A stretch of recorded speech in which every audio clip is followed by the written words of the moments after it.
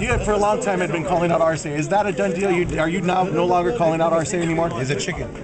No, it's not means I'm not calling Arce. I want to call who have belts. I'm calling everyone who have belts. Any weight division, like 1, 2, 3 weight division up. I love to fight for belts. So maybe Fernando Montiel? I even heard Israel Vasquez. I love to fight for Fernando Montiel. Take all 4 belts? All belts, I have this. Enough to move up for Vasquez. Also, I did.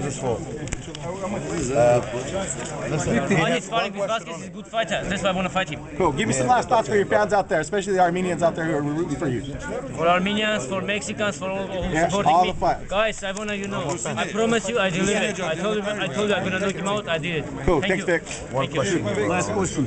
After you knocked him down in the first round, it seemed like he did not want to engage you anymore. Did you feel that too? That he was? Did he feel your power? Of course I feel it. That's why I didn't jump on him in the second round. I started following because I promised I'm going to box him. I'm going to prove you I'm a good boxer too. That's what I did. Congratulations. Okay, let's go. Then we're gonna eat. Oh, 1 second.